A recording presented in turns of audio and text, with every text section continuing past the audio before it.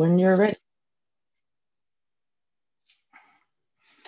Okay, good afternoon, everyone. Welcome to UCLA Virtually. I'm Cherie Francis from UCLA's Graduate Division in the Fellowships and Financial Services Unit, and it's my pleasure to speak with you all this afternoon about the funding for grad school. There is money out there for each and every one of you. I know that most of you are, the McNair program expects that you'll be applying for doctoral programs, but should you decide to start with a master's program first, the information that I'm going to give to you is going to be applicable to any time you're looking for funding, even post graduate school when you're looking for funding for your career, whether it be as a professor, as a director of a think tank, running your own community theater or public health unit.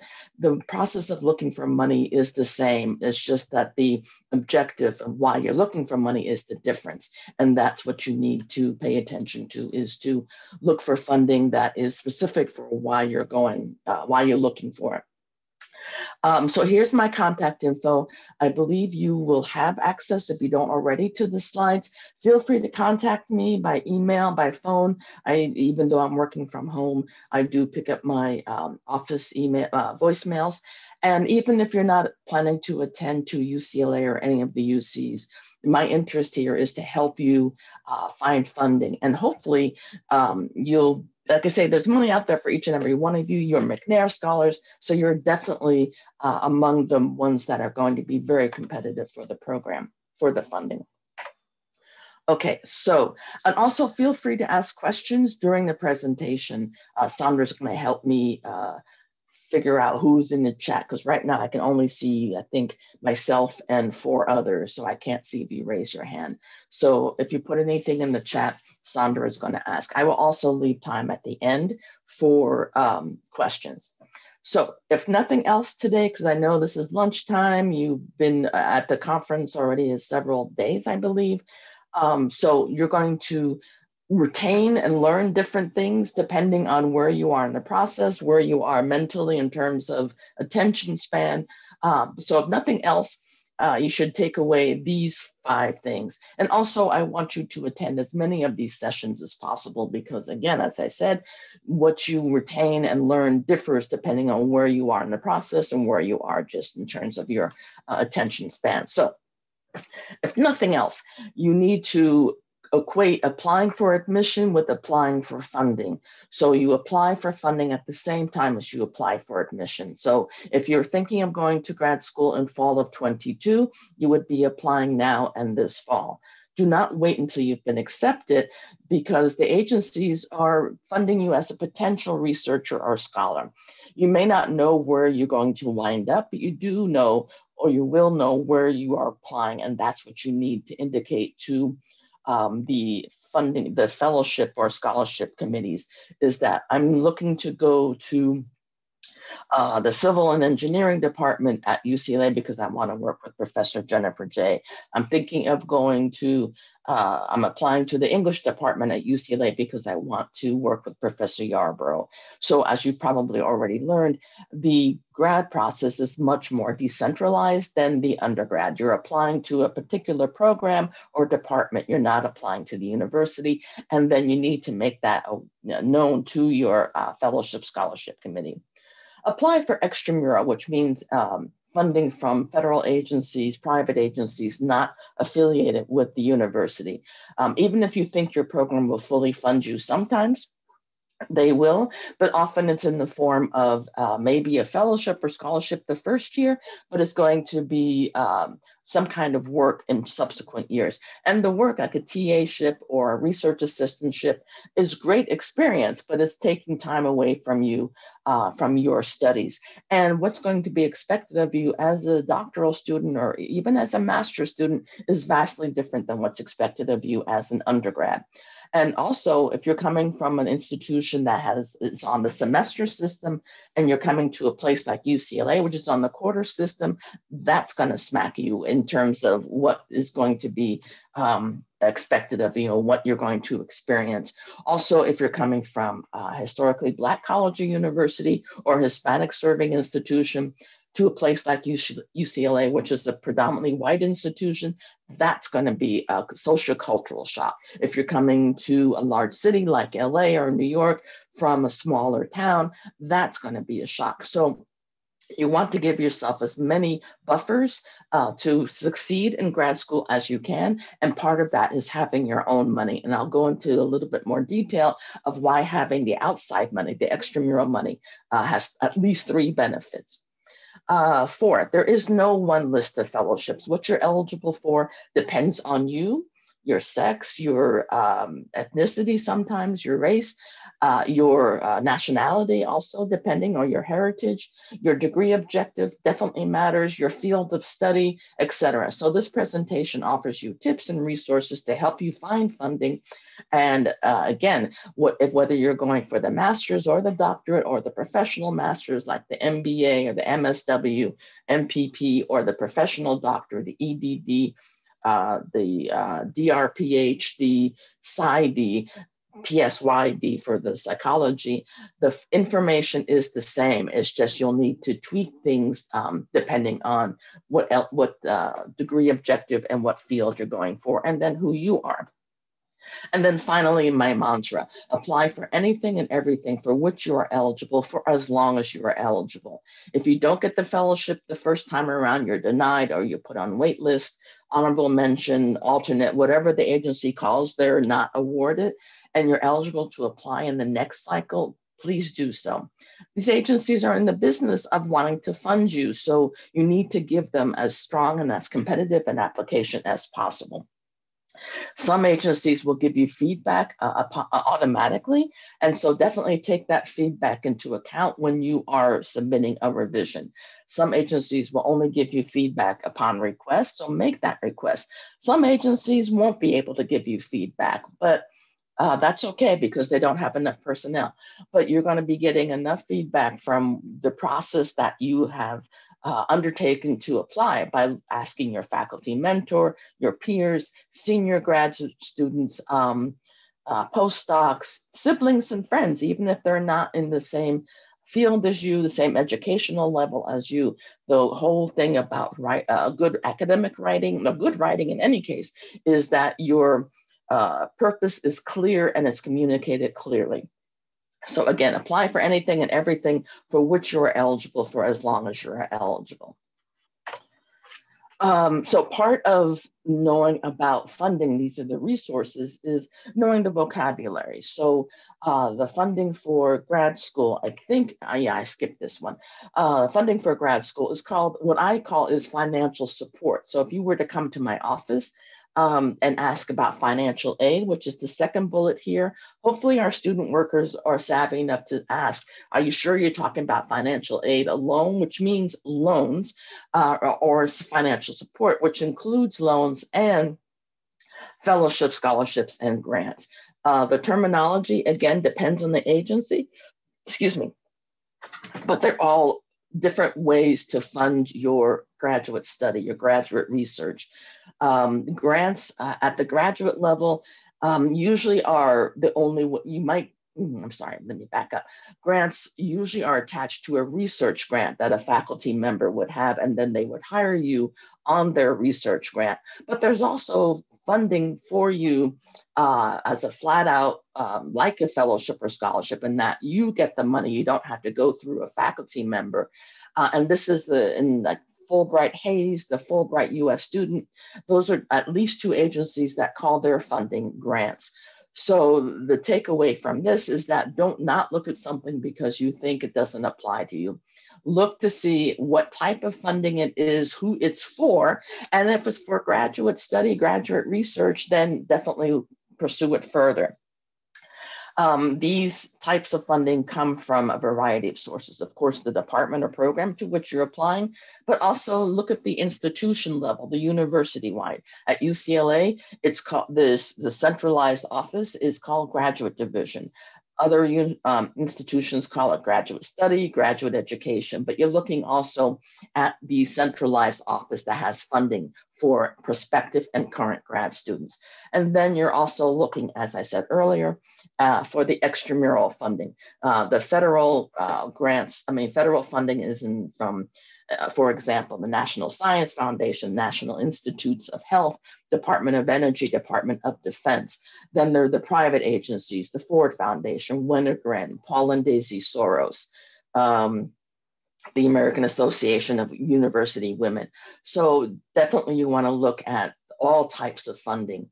And then, of course, there's the statewide funding here in California. The Cal State system, the California State Universities, has some funding or at least loans for doctoral students who plan to go into college or university teaching and are thinking of teaching at the Cal State system. I'll go into that a little bit later. Also, there's funding at your national professional organization. So I'll go into that a little later, but if you haven't already joined a professional organization, I hope by the end of this conference or by the end of the summer, you will have researched and joined at least one. Also, funding that's available that is merit-based are teaching and research assistantships. These are departmentally based, but they're not just in the department to which you apply. And again, I'll go into that a little later. I just want to give you a little teaser to keep you alert. Then there's the need-based funding, which is financial aid. There is work study at the grad level, and there's also a program called the graduate work study. Not all universities have this, and it's much more robust than what is the regular work study. And again, this is a tease for more information later. And then, of course, there are student loans. These are a better way of funding your education than putting your charges on a credit card. And of course, if you don't want any more loans, or if you don't want a loan, if you never had one as an undergrad or a master's student, that's fine. But again, my mantra earlier, apply for anything and everything for which you are eligible for as long as you are eligible. And that includes loans if you are a US citizen or permanent resident. Plus, some grad funding is not only merit-based, but also need-based. So you might as well have that information available by the application deadline so that you are all set. Okay, so diving deeper into the merit-based support, I talked earlier about fellowships, scholarships, and grants. They provide stipends and or fees and tuition, or they could also provide, alternately provide a salary. So let me back up and be a little more clear. You might get funded on these fellowships, scholarships, or grants in one of two ways, either by a stipend or by a salary. So you definitely want to figure out what is the payment source, because it is going to determine how you budget your money. So there are two major differences between getting a stipend and getting a salary. The first is that the stipend is the timing of the payment. Stipends are usually paid at the beginning of the quarter, the semester, the term. If you're getting a stipend for your summer work, then you may have received half upon the beginning of the summer, and then you'll receive the other portion upon successful completion of your project or the summer. During the academic year, again, it's going to be paid at the beginning of the month, the term, the quarter, the semester. The salaries, on the other hand, are going to be paid after you've done the work, at the end of the week, end of the 2 weeks, end of the month, whatever the payroll system is. So, for example, at the UCLA, we have a fellowship for entering doctoral students called the Cota Robles, R-O-B-L-E-S. It's a 4-year funding package, and it's a partnership between the grad division and the home department, wherein the grad division pays year 1 and 4 or later, and the department pays years 2 and 3. The grad division's funding is in the form of a stipend, so you're going to be getting monthly payments at the beginning of each month. The department's funding usually is in the form of a TA-ship or a research appointment. So that's going to be paid as salary. So you're going to be getting paid after the fact. So for example, in year 1, your last payment will be made in May for June. And then if your next year, year 2 is in the form of a TA position, you're not going to be paid until November. So you have between May and November to figure out how you're going to get funding. So that's another reason to be aware of the type of funding, because it's going to be very important to how you budget. Some fellowships, scholarships, and grants will come with fees and or tuition. And fees and tuition, I mean, those again are just terms depending on the agency, on the university. Basically, it's the cost of education, including mandatory fees, what do you call it? Supplemental fees like health insurance. Here at UCLA, we have the wooden size, our recreation center has a seismic fee, maintenance. And so whatever is the cost of education, that's the type of thing you're looking for to fund with your graduate fellowships, scholarships, or grants. Salaries may or may not pay fees and tuition. And I'll tell you a little later how here and the University of California, certain salaries would pay your partial fees and tuition. You're looking at, oh, I'm sorry, I forgot. Another difference between stipends and salaries is the tax liability. Salaries are taxed automatically.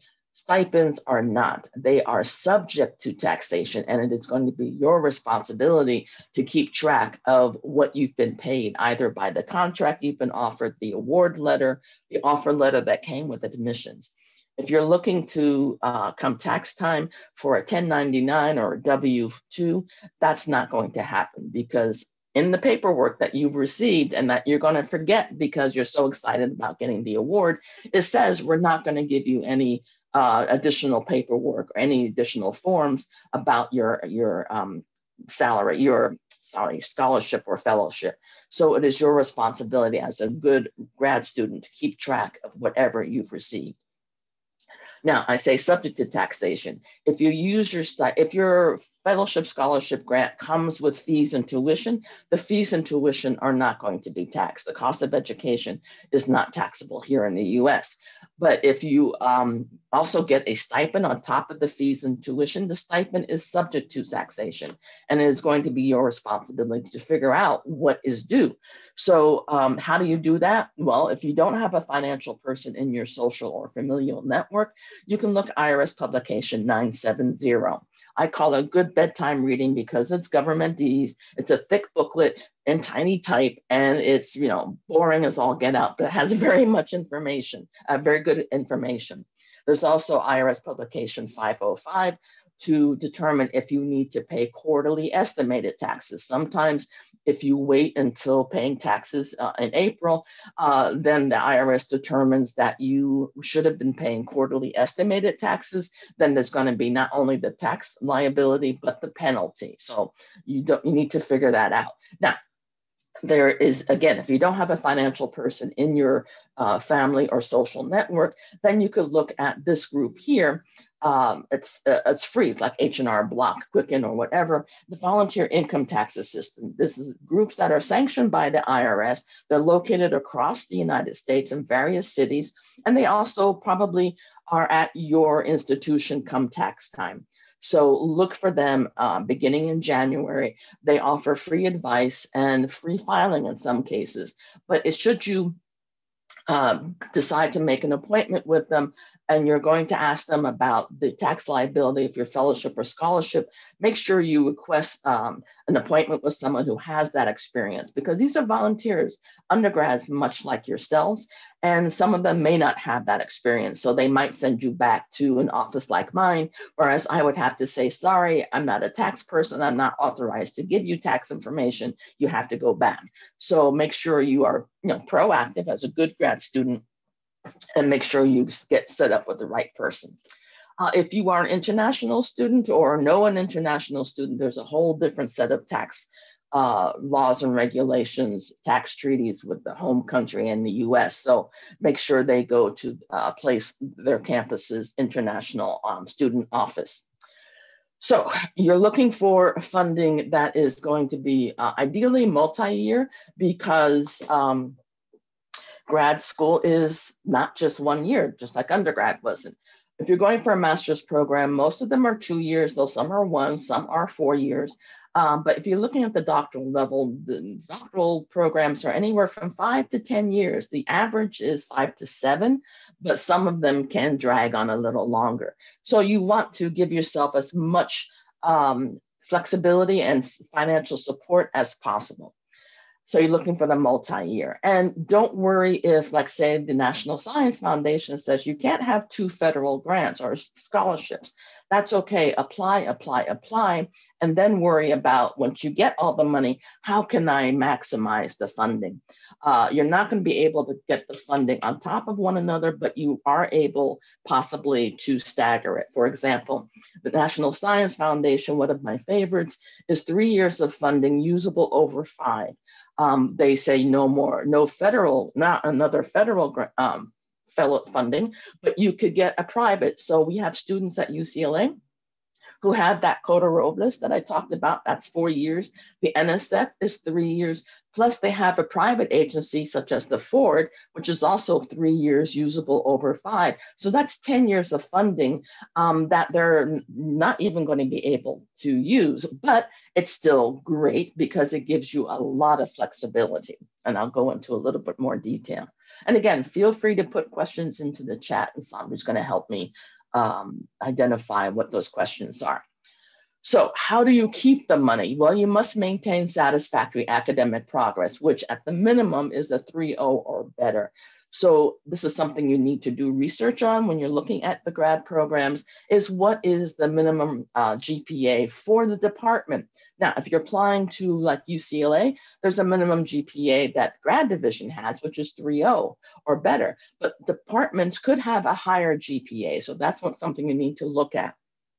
And usually at the grad level, the GPA is based on a 4.0. There's no extra credit for APs or college classes or whatever. So you're looking at a 3.0 over out of a 4. Now, 3.0 is really kind of bare minimum. In grad school, if you get anything less than a B, that's pretty much a fail, because grad school, you're supposed to be impassioned about it, thoroughly in love with whatever you plan to do, because you're going to need that interest and that enthusiasm to sustain you for the 5 to 7 years and to get the grades. But the satisfactory academic progress is not just grades. It's, are you meeting the department's milestones of degree progress? For example, if there's a multi-unit course or a multi-term course, are you taking it in the proper order? Are you taking the exams, the qualifying exams, or the preliminary exams, whatever the department calls it? Are you taking them on time? And are you passing them on time?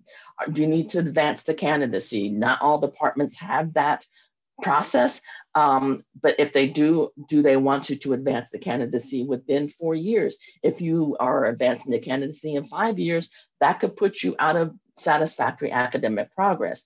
So you may get a letter, an offer of admission, what includes funding. Congratulations, we're proud to recommend you for admission. And we're offering you a fellowship in the first year and then funding for the next 4 years after that in the form of TA-ship or a research assistantship. But don't be surprised if come year 5 or year 4, they say, we're not giving you that funding, even though we promised it to you in your offer letter, because you haven't met the satisfactory academic progress. You took a time off, you didn't tell us, you were having struggles, you didn't tell us. Again, be prepared. You must be registered and enrolled full-time to have the funding. You're being funded to be a student, not to be, taking a leave of absence or withdrawing. That being said, though, as I said earlier, you're going to be hit with a lot of academic and life situations that may slow you down and may make you say, I need to take time off. Maybe you're helping a family member. Maybe you're helping your parents support a family member and you need to take time off. Now, if you're getting funded and you need that money, there are possibly ways you can keep it, but you need to be in communication with your department as well as with the agency to see what is the possibility. But note that if you don't say anything, you're going to lose that money and you might have to repay it depending on when you leave at the beginning of the term, middle of the term. Full-time differs depending on the... We have a question in the chat. Sure. So from Natasha, are external fellowships, scholarships also taxable? Yeah, they're subject to taxation, as I said. So it is your responsibility to keep track of all the paperwork that you receive so that when it comes tax time, you'll have that information. If the fellowship or scholarship includes fees and tuition, that part is not taxable, but the stipends are subject to taxation. And you need to keep receipts for what you might be using. Say, if you're using anything for education purposes, that expense could be deducted. If you buy a computer, if you use your stipend for payment to research participants, if you need to travel to a conference, if you're registering for a conference, those are professional development expenses related to your education. So those could possibly be deducted from the stipend. Okay, any other questions, Sandra? Not at the moment. Okay. All right, so full-time, what is full-time? At my undergrad institution, full-time was 4 units. Each course was 1 unit. Full-time as an undergrad at UCLA is 12 units. Full-time as a graduate student at UCLA is 8 units. So don't assume that whatever your current institution defines as full-time or counts as a full-time enrollment in terms of how many units or credits a course offers. Always check the campus where you'll be attending to figure out what that enrollment is. Portable extramural, and then these are, if I were to see you in person, I would ask what this meant, but since we are virtual and I can't see everybody's hands, I will ask my question, what does portable extramural mean? And I'll give you the answer. Basically, it's what it says, it's portable. It goes to you no matter where you go to school. So even if the NSF is paid to the institution, but it's on your behalf, we cannot use it at UCLA for our NSF fellows for anyone else but that fellow. However, if the fellow decides to leave UCLA, they have the option, or they have the possibility, and they should take the money with them. And why would you leave? Okay, so I'm sure you've heard that part of the success of a grad program is a relationship between you and your faculty mentor, your faculty advisor. So if that faculty advisor, again, I said you're applying to a particular department or a specific department to work with specific individuals. If that individual that you really want to work with is stolen by another institution, you've got 2 options. If you have outside money, extramural money, you could take that money and follow your faculty to wherever they go. If you only have campus money, then you've got to decide, do I follow my mentor with the possibility of having no money to support myself, because there's no guarantee that the new institution will give you funding. And there's no guarantee that the department will give you money and that there's going to be another faculty member with whom you can work. In any case, it's probably going to be the case where you're going to lose at least a year trying to reestablish the rapport with that new faculty member. And the department doesn't want you to lose that time because they're under a thing called time to degree constraints. And so are you in terms of what's expected as satisfactory academic progress. But if you have your own money from outside sources, you can take it and go to that other institution. A second benefit of having the portable money, I'm telling you to apply for funding at the same time as you're applying for admission. You're going to hear your admission decision anytime between January and April. You're not going to hear a decision on your funding, whether from the campus or from these extramural agencies, until March at the earliest. Ford notifies in March, NSF notifies in April. So what happens if you are turned down or waitlisted from your number 1 institution, and then later you find out, oh, I've been given a Ford award?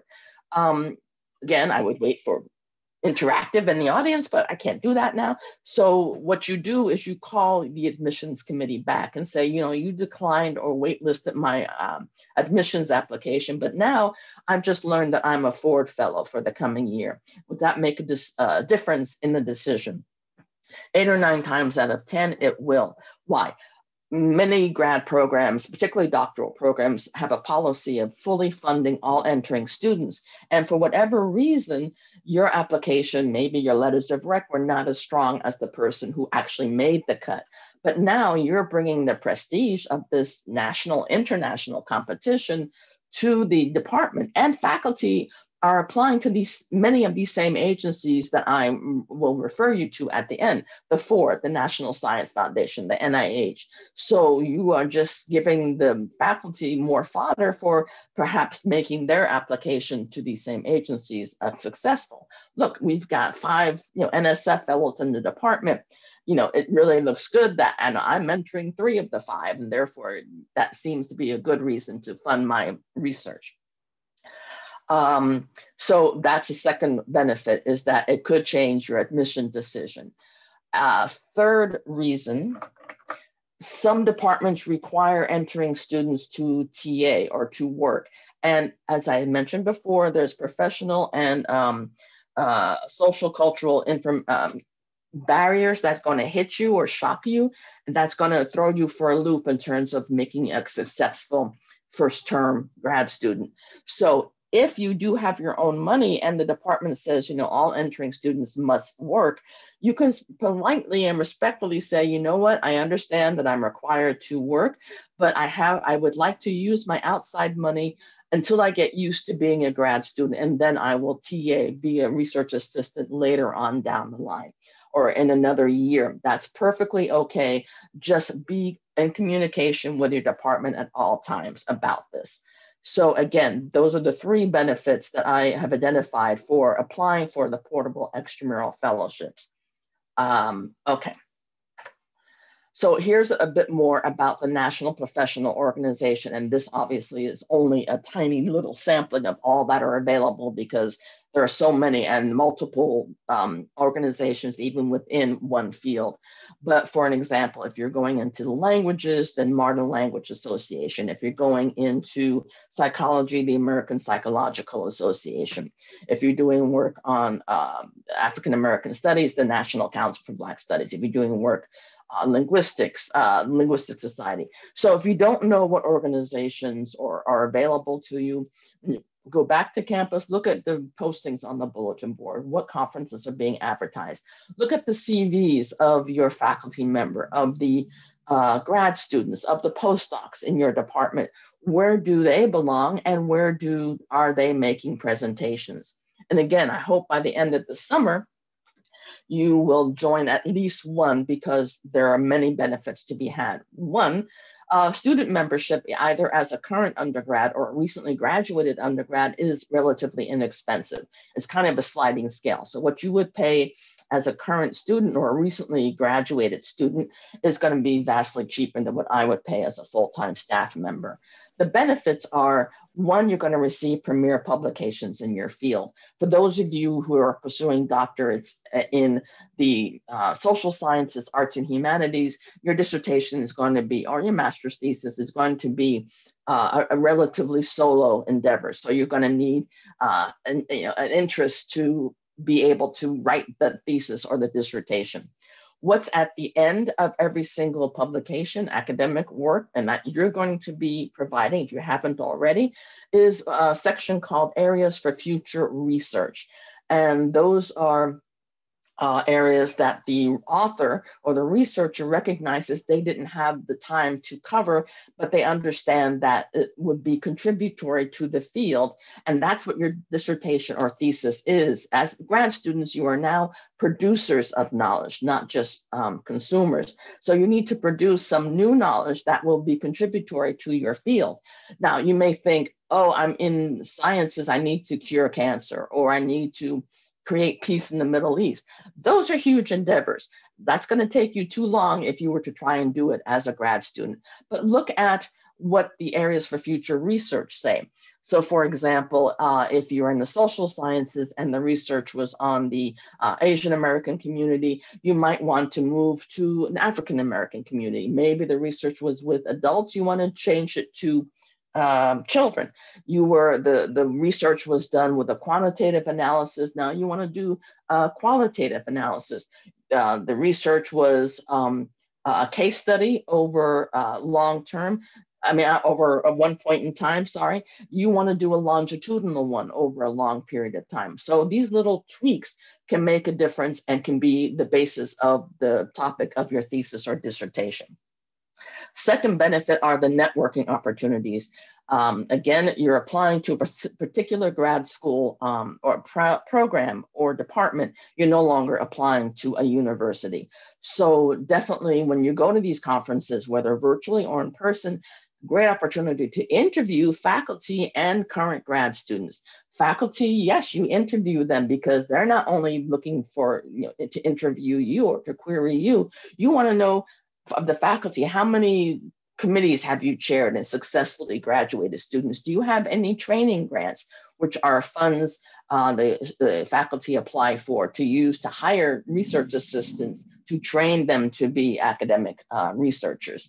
Are you going to be on sabbatical, which is not a vacation, but it's time off during the year that I'm planning to apply? Because if they are, your chances of being admitted to that program are going to be very slim, because the department is not going to want to admit you just to sit around twiddling your thumbs while waiting for that faculty member to return. So these are the types of things that you can ask.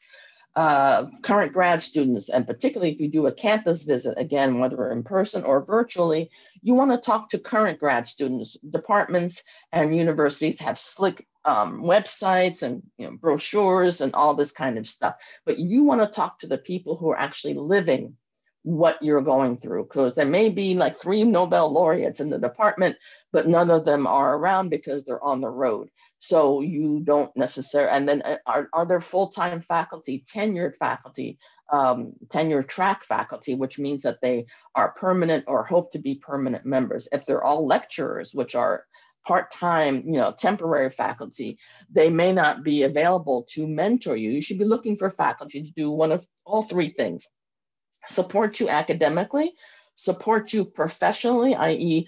Help you identify internships, help you co-author or single author articles or editorials, something, whatever is the going grail in that department. And they should support you financially. If they don't have their own research grants, they should at least be able to point you into the direction of fellowships or scholarships that they can help you get. And that's their support, financial support, if they don't have their own. So these are the 3 things you should be asking of faculty, and it's perfectly okay. And they're used to it. And then last but not least, some of these organizations have funding for their members. Oh, let me go back to the conferences. Of course, you don't need to be a member to attend a conference or even to present at the conference unless the conference requires it.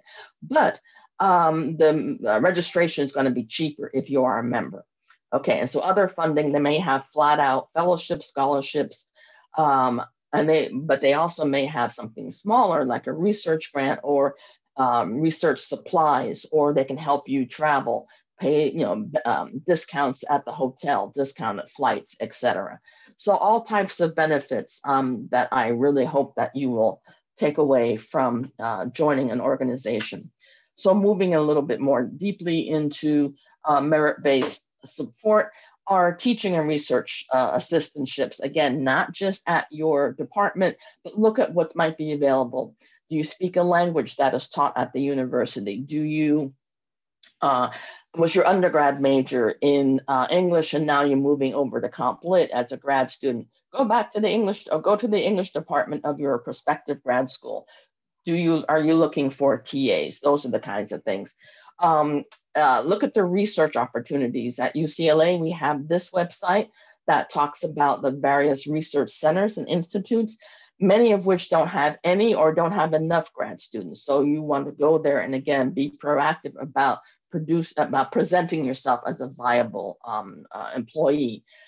Here at UCLA, we have the Institute of American Cultures, which covers the 4 ethnic studies groups, centers rather, that have fellowships as well as research positions for students in any part of the campus whose research meshes with theirs. These are at the University of California system. These are academic apprentice positions, which if you're hired at 10 hours a week or more, then the bulk of your in-state fees are covered. So look for these types of opportunities at whatever institutions you're applying to, particularly if it's a public institution and you're not a resident of that state. Hi, Sherry. We have another question in the chat. How much Sure. is the membership? Do you pay yearly? You pay yearly, and the membership depends on the organization. I think someone told me that for undergrads in the American Psychological Association, it was like $35. So it differs. It's my answer to any question you ask me about admissions or funding is always going to be first, it depends. There is no one-stop shop. So it's always going to vary. Thank you. That's the only question. Okay. So need-based support. So if you're a U.S. citizen or permanent resident, make sure you fill out the FAFSA, even if you don't want a loan or don't want any more loans, because again, it's better to have and not need than to need and not have. And some fellowship scholarships are also need-based as well as merit-based. And this is, again, plays into the work study. I talked about the grad work study. At UCLA, it offers you up to $10,000 during the academic year and up to $5,000 during the summer if you're taking classes. This is much more robust than the regular work study. Also, you're going to be even more marketable to potential employers because the program will pay 70% of your salary, not just 50%, and your employer therefore only needs to pay 30%. So not all institutions have grad work study, but definitely check that out. For example, at University of California, Irvine, they have something like that. So definitely, and at UCLA, the grad program, the grad work study is applicable to any job related to your degree, whether or not it's already posted on the work study site. And it's for any job related to your degree on or off campus. If it's off campus, it has to be for a nonprofit and it has to be a paid position. This work study doesn't provide the funding, it just finds a way to pay partial. Other need-based support. If you are going for loans, and your loans as an undergrad can be put on deferment as long as you are at least 50% enrolled grad student. And the cap of what you can borrow as a grad student is going to differ. Your cap changes, the clock restarts, and it's a little higher cap when you're in grad school. So hopefully you can remember that. There are forgivable loans and loan repayment programs, and this slide just lists 4 of them. So definitely you want to look at loan repayment programs such as the NIH, which depending on your field that you are working in, these are basically after you've finished your grad program, they have programs that will repay your loan. Forgivable loans are loans that are erased if you do what you promise. So if you plan to teach at the college or university level and want to teach at one of the 23 Cal State campuses, then you can apply for a forgivable loan. So every year you are lent up to $10,000 a year for up to 3 years. And then once you graduate, this is not a guarantee of a job. They just want to diversify the faculty application pool. So every year you teach full time at the Cal State, they forgive 20% of the loan. Every year you teach part-time, they forgive or erase 10%. And then I know I'm running short on time. I just want to briefly touch on how to apply. That's very important. So again, apply 1 year before funding is needed. Know what the agency is funding. The NSF Grad Research Fellowship is for the social sciences as well as life and physical sciences. It's also for MA and MS, as well as the PhD. And they're funding, not only they're looking for the intellectual merit, what is the value to your field, but what is the value, what is the community good? So you need to talk about that in your application, as well as your letters of rec should talk about that. They fund potential college and university teachers, but who are going to bring diversity to higher ed, or who already do. If you're planning to do it and haven't already been doing it, the Ford is not for you. But if you plan to teach at K-12, the Ford is not for you. Paul and Daisy Soros is for new Americans, and it's all about civic and community leadership. And if you haven't done that, then the Soros is not for you. So be sure to know what the agency is looking to fund. And oftentimes the websites will give you a sampling or a list of prior awardees so that you can see who's applying and who's received the funding. Go by the agency's definition of the discipline. So here at UCLA, psychology is a life science. Other places, it's a social science. And at the NSF, it's a social science. UCLA linguistics are humanities, but it's a social science. So our linguistic students are eligible to apply. When you're writing your essay, you're writing it for what we call an intelligent ignoramus. That's what one of our professors call it, because it's for faculty. The reviewers are not employees of the agency. They are faculty from around the world who have been asked to volunteer or get paid a very small stipend to sit in front of a computer to read the application. So you want to avoid jargon, you want to avoid acronyms. How do you apply? Paper? Yes, there's still paper in 2021. Do you apply online or do you do both? Do you apply directly to the agency or do you need to go through another office? What type of transcripts and which transcripts? All of your education, including summer community college courses or just your last official transcript? What type of essays are required? What types of letters are required and when? Is it postmarked by or received by? Faculty letters sometimes can be received later than the deadline. So you need to definitely figure that out. Volunteer experiences count. Just because you didn't get paid doesn't mean you didn't learn anything. If standardized tests are required or even recommended, make sure you take them so that the results will reach the agency in time. So just the last couple of slides just go through some of the options. If you're looking at the University of California system, this document describes all 10 campuses. If you're a female going into any of these fields, and this is also for international students, and the AAUW has some funding. These are two examples of professional organizations and their fellowship. If you're undocumented, be sure to check out what opportunities are available in the state where the campus is to which you're applying. Here in California, if you are eligible for the Assembly Bill 540, which includes documented and undocumented students, you have that option.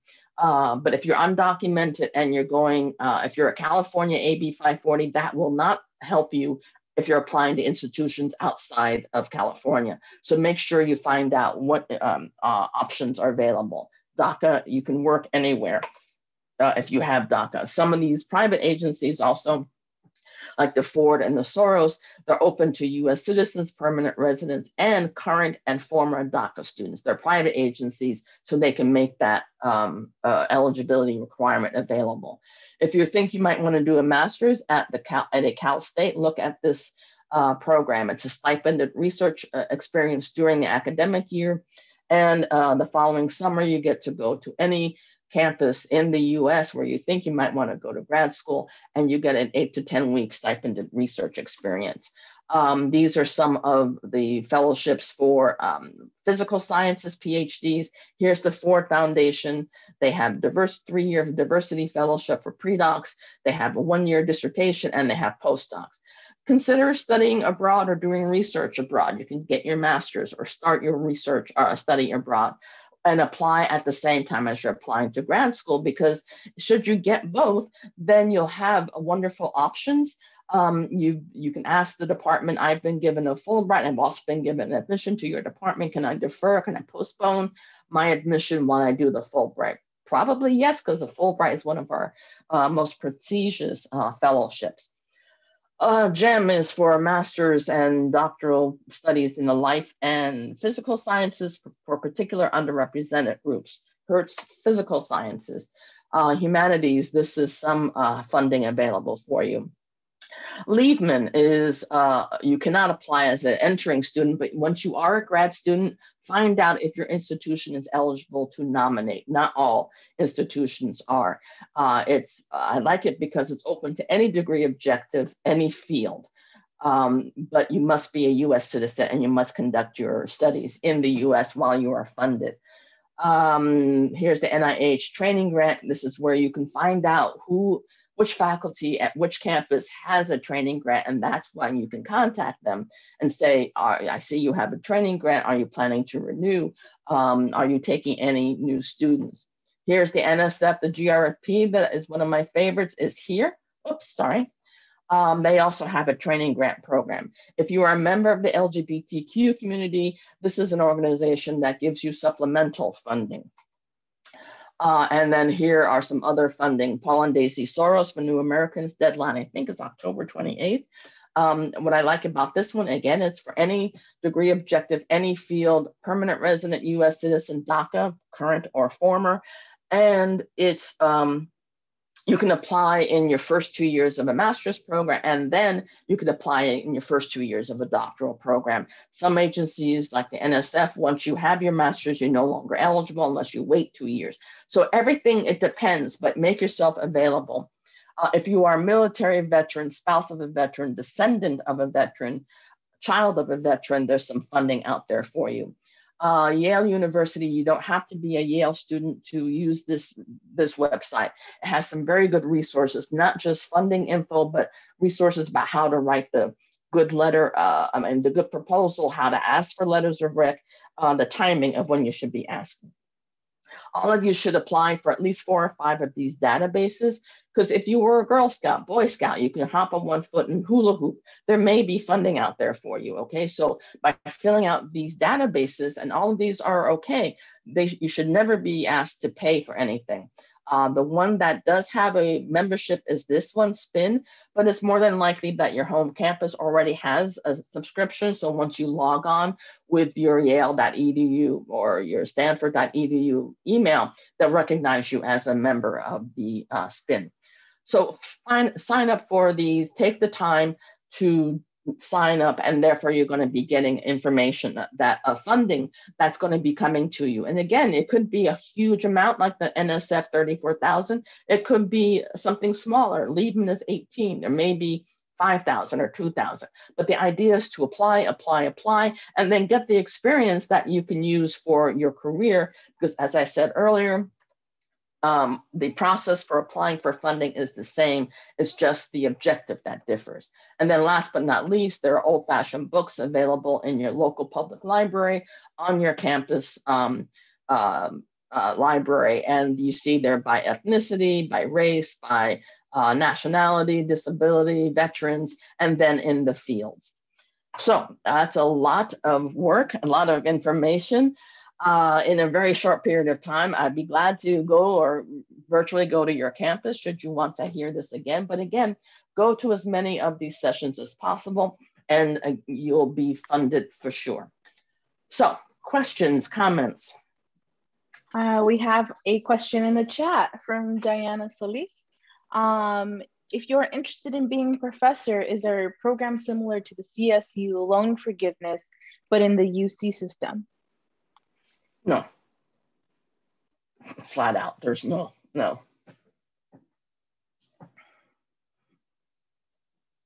Okay, and then what was the name of the LGBTQ plus fellowship again? Point Foundation, and that's just one.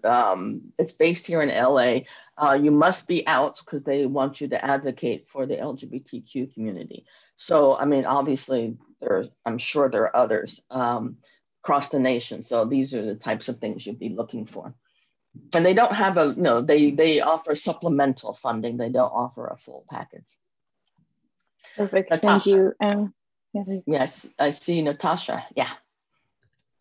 This is the first time I've heard of the ASA Minority Fellowship, and I'm planning to apply for social psychology, and I was wondering if they would, would I qualify if I wasn't doing sociology exactly, but I was doing something related to it? Probably. You should just look at the website and see what because they're very clear. All of you should be looking at the FAQs on the website, and definitely contact the agency. Just don't contact them with questions that are obviously answered on their website, and don't contact them around the deadline because they're going to be too busy to respond. But Natasha, yeah, I'm sure that they have, I'm sure social psychology, I can't guarantee, but I'm sure social psychology. So they're not like super rigid with what, and you know what program you have to be in to apply for the fellowship. They'll list it on their eligibility criteria. Okay. That's another thing I like about the NSF. They give you 2 opportunities to describe your research. It's not just sociology or psychology. You can also say I'm doing the social work, they don't fund social work, but the social psychology, because that will help them determine which faculty members they're going to send your application to. So definitely look at the projects that have been funded by the ASA, but they will also have the different disciplines eligibility. And again, go by the agency's description. For example, history at UCLA is a social science. Some consider it, like the Council of Graduate Schools, they consider it a humanities. Psychology is a life science here, but other places consider it a social science. So, don't forget to expand your horizon if possible, and don't be disappointed if your agency, if your discipline is not considered eligible for an agency. There's some others, there's so many. And social psych, yeah, that's very common. Okay, thank you so much. We have one last question in the chat. I just do want to be mindful of time, since some do have panels coming up, presentations coming up, and so we'll close up with this question here in the chat. When you say to apply a year before, do you mean to have your funding accepted a year before, or to start applying a year before? Well, okay, that's kind of an interesting question. Okay, so you're applying October, November, December. You're going to find out March, April, May, June, September, because people, if you were waitlisted and then other primary people declined, they're going to move down the pool. So you're going to hear information. Okay, so I'll take an example. Fall 21, October, November, December 21, you're applying. You're going to get the information in winter and spring 22 for use in fall 22. So you're applying a year before, you'll find out maybe 6 months before, and then you use it in the fall. If you're not planning to go to school that fall, don't bother applying, because the agency will not hold the money for you, and they don't defer. You have to use it the immediately following fall. Okay, thank you. All right, everybody. Again, this recording will be available to you on our McNair conference website, hopefully by the beginning of next week, since we do want to make sure that the conference closes. But thank you so much to Dr. Sherry Francis. You honestly provided such a great information to our McNair scholars here today. My pleasure. And again, advertise that you're McNair scholars. Don't just leave it for your CV. Put it right under your degree. And there's a reason for it. Email me and I'll tell you there's a reason for it. But you want to make it known, because